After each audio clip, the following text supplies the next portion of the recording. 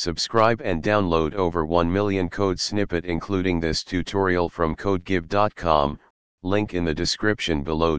Absolutely, here's a tutorial on finding an element in a list of lists in Python along with code examples.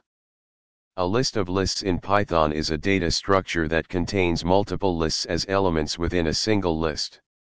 When searching for an element within such a structure, we can use various techniques and methods to locate it efficiently.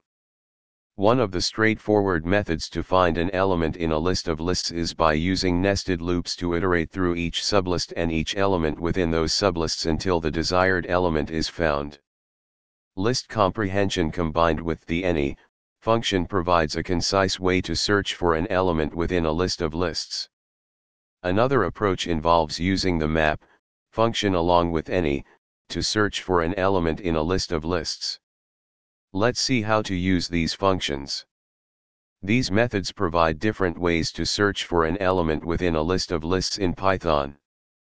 The choice of method can depend on factors such as readability, performance, and personal preference.